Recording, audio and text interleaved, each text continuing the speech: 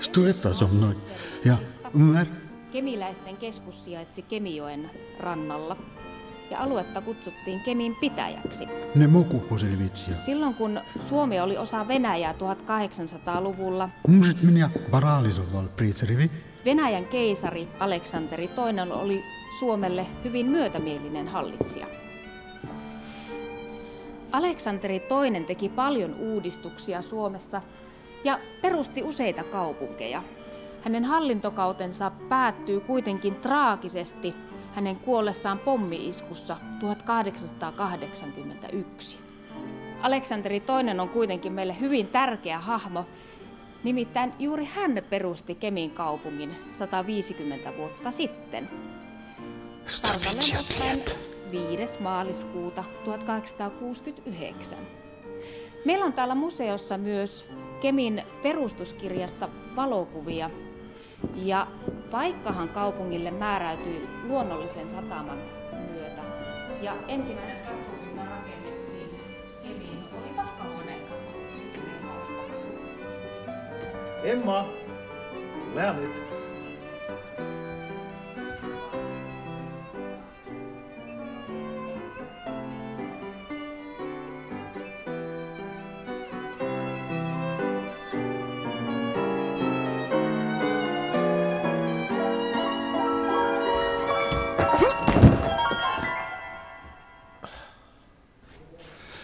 Onika varja po finski ja ponjalm sie. Nysli poslu sto pitsjat liat kakja osnova Kemi. Niin nuusnasto visnit. Mie bhadima vipritsa otsuda.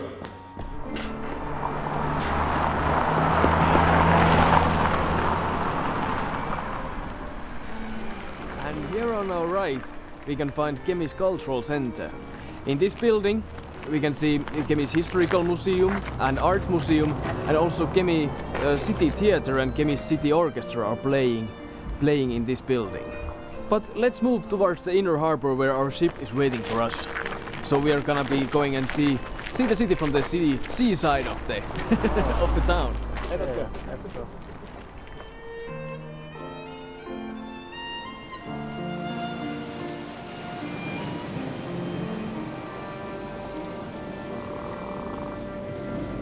And now that we have set on sail from the city area, we can already start to realize that Kemi looks completely different from the sea. Bosnian Bay National Park is situated a couple of kilometers away from here. The national park's islands still have cultural artifacts and buildings from the old days.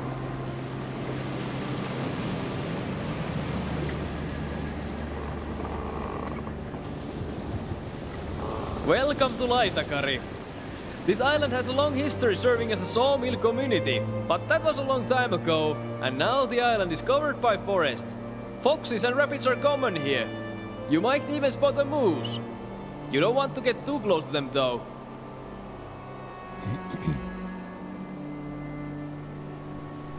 The wilderness of Selkäsaari and the lumbermill island of Laitakari appear completely different to each other.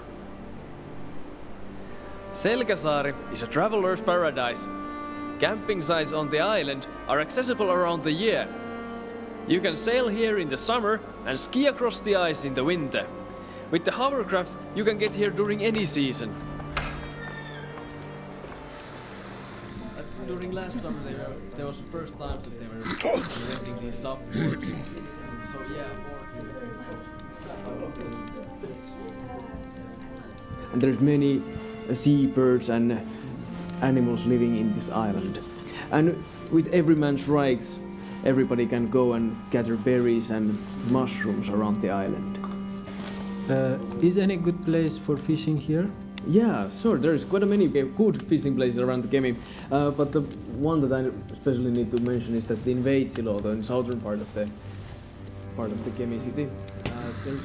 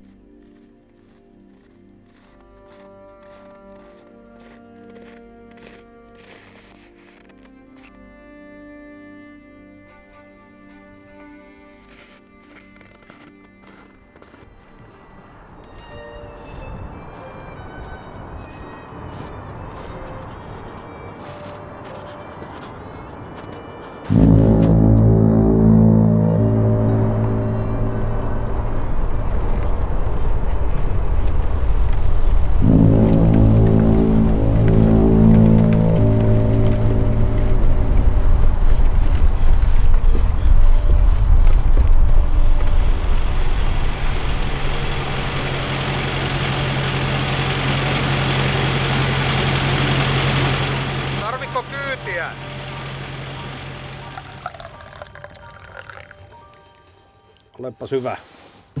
Melko kaukana olit kävelyllä, mutta onneksi mä huomasin. Spasiba. Какой корабль ходит между ледов? Tuo on jäänmurtaja Sampo ja sehän kulkee voimakkaalla moottorilla, joka työntää sen keulan jään päälle ja itse asiassa laivan paino särkee tuon jään. За что наказаны эти люди? Можно не влезать в дом. Nuo ulkomaalaisia turisteja, joka maksaa sivuisia summia siitä, että ne pääsee tutustumaan Lapin ihmeisiin ja Sampon jäänmurtajaristeilyyn. Ja nuo puvut kyllä pitää ne kuivina ja lämpiminä. Ja tuollaisen vernut sai, simnit varits. En minä mistään talvipalatsista tiedä, mutta onhan meillä tuo lumilinna.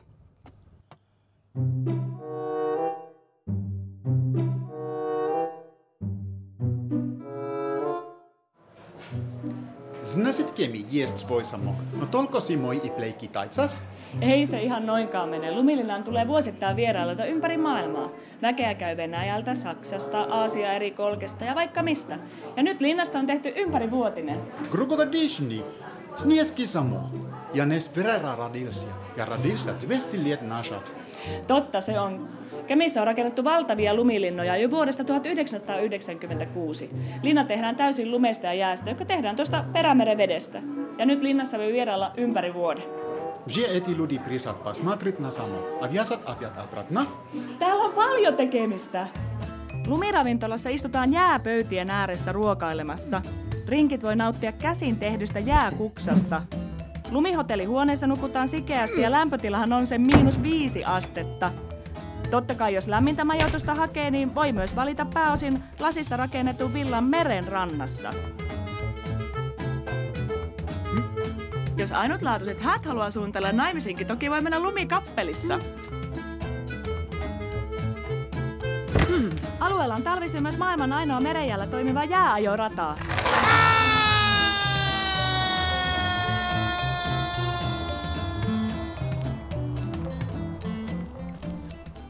Linna syntyy merestä ja sinne se keväällä myös sulaa.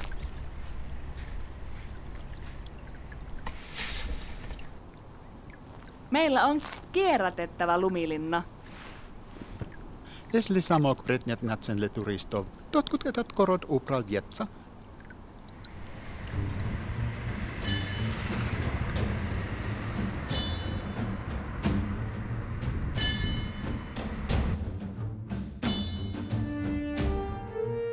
Niin, arvoisa saari, Kemihän on hyvin elinvoimainen kaupunki, jossa on monipuolistuva ja kasvava elinkeinorakenne ja erittäin hyvät julkiset ja kaupalliset palvelut tässä keskustassa. Lisäksi meillä on hyvin potentiaalisia ja vetovoimaisia yritystontteja täällä eri puolilla ja se antaa paljon kehittämisen mahdollisuuksia. Yksi semmoinen ehkä vahvin meidän vetovoimatekijä on tämä Ruotsin läheisyys ja sitten me ollaan Pohjois-Suomen ehdoton logistinen solmukohta. Täällä nimittäin kohtaa niin lentokenttä, rautatie, satamatoiminnat ja moottoritie ja lähtee sitten jakautumaan kohti Pohjoiskalottia. Ja tämä antaa meille erittäin hyvät mahdollisuudet tulevaisuuden kehittämiseen. Missä järjestetään todella paljon tapahtumia nykyisin erityisesti tässä heinäkuisella Easy Living-viikolla. Silloin meidän musiikki soikin ihan aamusta iltaan tuolla torin ja rannan välillä. Kemi tunnetaankin erittäin hyvistä kulttuuri- ja vapaa-ajan palveluista. Joko muuta olette käyneet kulttuurikeskuksessa? Da. Olemme rakentaneet uuden katsomon tuonne urheilukentän laidalle, jotta se täyttäisi jalkapallon Veikkausliigan pelaamisen vaatimukset.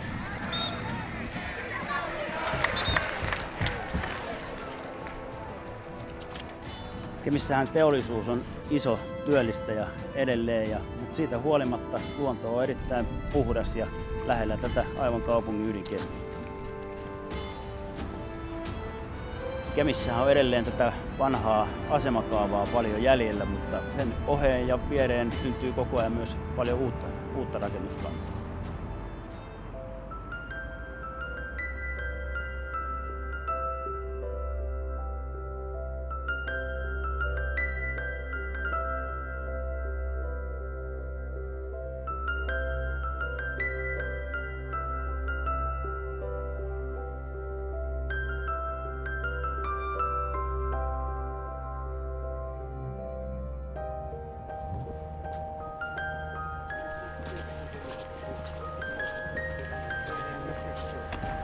Dobry wieczór.